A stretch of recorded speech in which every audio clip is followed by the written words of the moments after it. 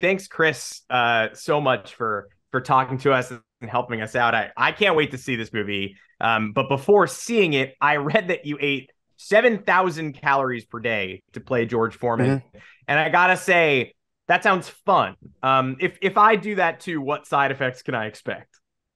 Sounds fun. It sounds fun. 7,000 calories a day sounds fun. Okay, let me ask you, what do you think you would eat? If you had to eat 7,000 calories a day, what would you choose?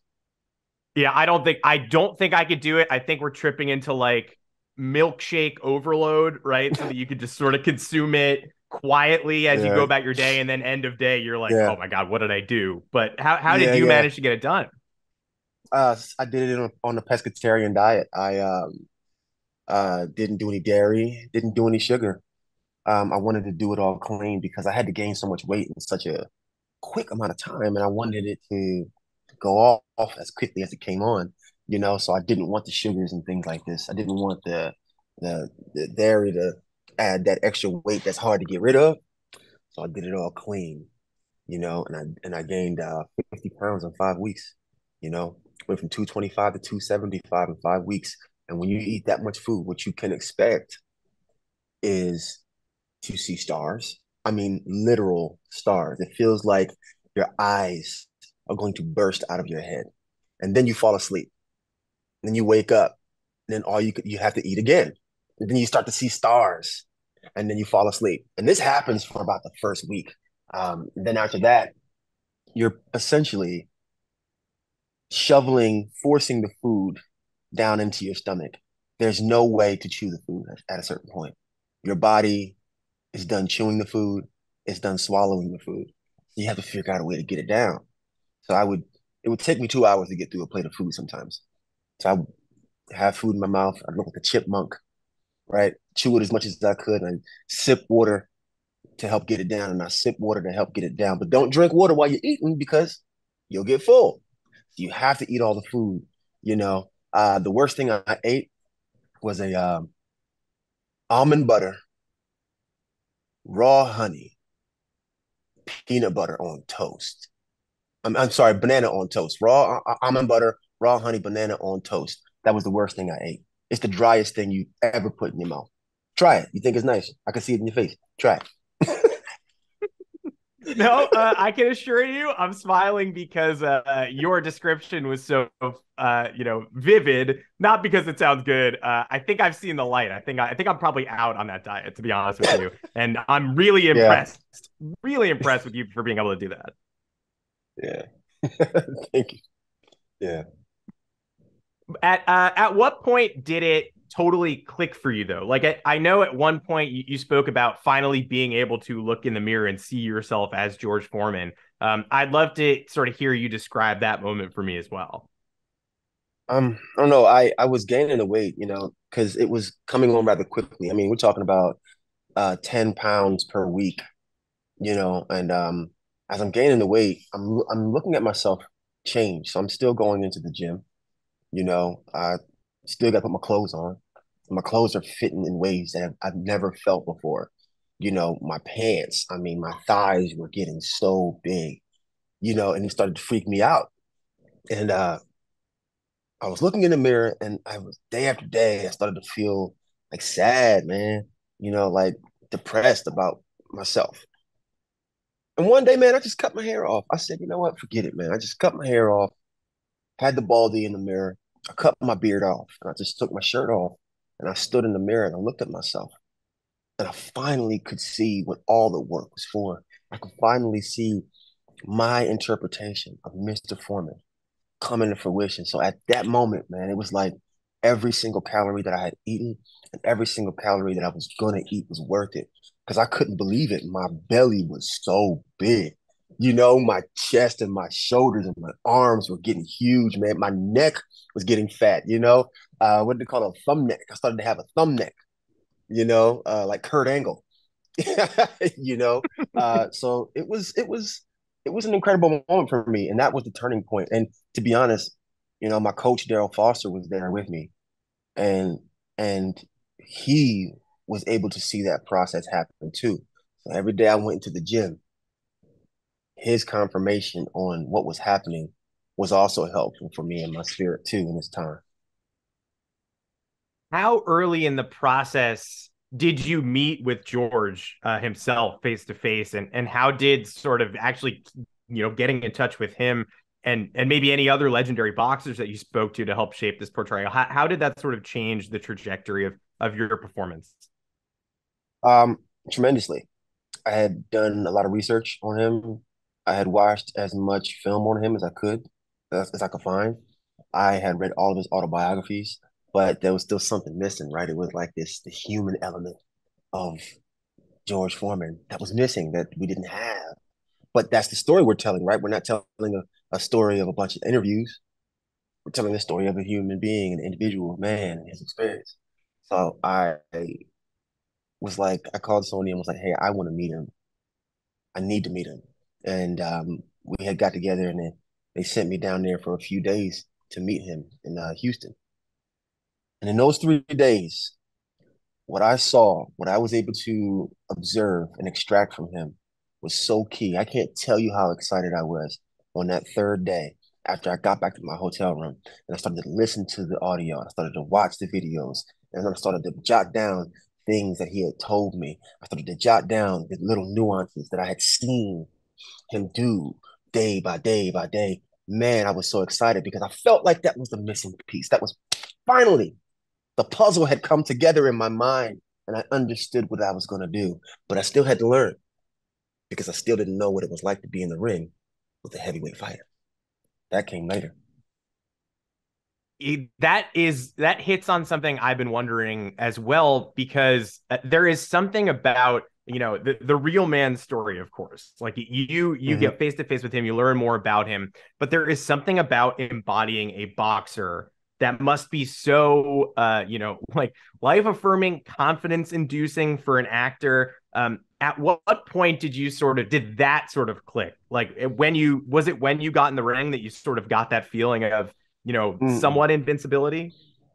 No. So the thing about it is that, and I'm a lot of times, a lot of actors have played boxers before, you know, um, and that we can do, you know. But with this role in particular, I had Daryl Foster as a coach, and he said, Khris, we're not going to treat this like you're training for a film. We're going to treat this like you're training for a heavyweight title fight. I didn't understand this. I thought, okay, we do some punches, we learn some choreography, we'll get in there, we'll do the fight choreography together, the stunts. This wasn't it at all. So we end up sparring. Oh, to my surprise, right? I'm actually getting bopped in the face. Wow. Okay, here we go, right? Let's get rolling. So the turning point for me and the invincibility that you're talking about didn't come until much later, but when we were filming, but the turning point for me was when Cedric Boswell, former heavyweight fighter, 36-2, showed up. He played Sonny Liston. He showed up and we started working together. The way that he understood physicality in the ring. He couldn't turn it down, right? He's not an actor, and he's not some guy who just goes to the gym to work out. We're talking about heavyweight champ, 36-2. Okay. He fights different, even when he's not really fighting. He does something different. And my body, I knew then what Mr. Foreman was struggling with. He was doing things, little tricks in the ring. I remember one time I went to go throw a jab, a one shot, and I went to throw it, and he caught it like this, just something like that. Caught it, grabbed my arm, locked it in, yanked me down, and started giving me body shots, whipped me around. It was the wildest thing I'd ever felt in my life. But at that moment, I was like, okay, now I know what Mr. Foreman was feeling in the ring. So the turning point, and I don't think I would have gotten this type of feeling like, okay, now I know how to fight. Now I know what I'm doing if this hadn't happened. We had to film the Sonny Liston fight in 2 hours, right? Director wanted half a day. We had to do it in 2 hours. We don't got a lot of time. We don't got a lot of time to do a bunch of setups. So they grabbed the camera, got into the ring. Coach said, hey, y'all gonna have to go get it. So me and Cedric, we put on our headgear, we put on our belts. You know what I mean? We put on our gloves and we start open sparring. We sparred, open sparred, like 3 minute rounds, 4 rounds. After that, and I survived, I knew that, okay, I had just crossed a threshold and I really understood what this fight stuff is all about, what it's like to get into the ring and just open spar with a heavyweight champ. So every fight after that, I brought that energy. I brought the energy. Don't walk up in that thing, you know, like we're going to be drinking lattes after this tape. You know what I mean? Because I'm coming with the heat because I wanted to get it right. I now understood why Mr. Foreman's jab was so hard. If you got to get a guy like Cedric Boswell off of you, okay, that thing better be coming like a light pole because Cedric Boswell's going to keep coming. You want to put a guy like Cedric Boswell down, your uppercut better be devastating because that guy is going to kill you. You know what I mean? So that was the turning point for me. Yeah, that's so impressive to hear, especially because I know your past year or so, you've got this role, which shows one side of realized potential. You also worked in this incredible performance in Death of a Salesman, where you're working with Mm-hmm. Wendell Pearson, and you're sort of Yeah. embodying the other side of potential and seeing what could happen to somebody who Yeah. starts off in one way and ends up somewhere else. How did you manage to marry those two roles and motivations together? Like how did one performance affect the other? Um, if I'm going to be honest, the challenge was making them distinctly different. You know what I mean? I could not go into Death of a Salesman with Big George Foreman on my mind, in my body, in my energy. So during the rehearsal process, it was a complete deconstruction of all the work that I had done for almost 2 years on Big George Foreman and having to start fresh midway through the rehearsal process. So I had to clear my mind and my spirit of everything that I had done before to step into this role and to embody and take on the different nuances and challenges that play had. I mean, but that play required a different understanding of potential, right? We're talking about the father-son relationship. We're talking about which is essentially the central uh, uh, key point to the film. See, that's what there I go to the play, right? It's the father-son relationship, and digging into that, I had to find a whole different bag of emotional integrity,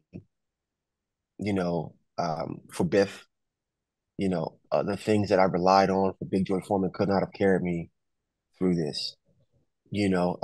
So very different. One did not inform the other. They required different parts of me. And because I had to make the shift so quickly, I got to be honest with you, playing Biff took me out, man. That was one of the hardest plays I've ever done in my life because I went into it with the same energy too. I wanted to get it right. And what's similar is, right, you got Mr. Foreman's legacy, right, that everyone knows. You got to get that right. So you got to be very intentional and specific about what's right. Death of a Salesman. Everyone knows this play. Everybody knows Biff. I'm the first black man to play Biff on Broadway. That's a huge responsibility. I gotta get that right. So that's what they had in common. So being thorough to the very last moment on stage was key for me. So the throughout the entire process, I was continuing to study, continuing to unpack my characters' wants, desires, X, Y, and Z. Yeah. I don't know if I answered that question, but it's kind of difficult to describe how difficult they both were and how incredibly different they both are and what it takes to make that shift so quickly. No, that's an amazing answer and definitely gives me insight into the impossibly hard task that you had. And Khris, I can't thank you enough for spending time with me today, and I can't wait to see that hard work on screen in Big George Foreman. I really appreciate it, and thank you so much for your time and for your amazing performances. Word. Thank you, man, for talking to me.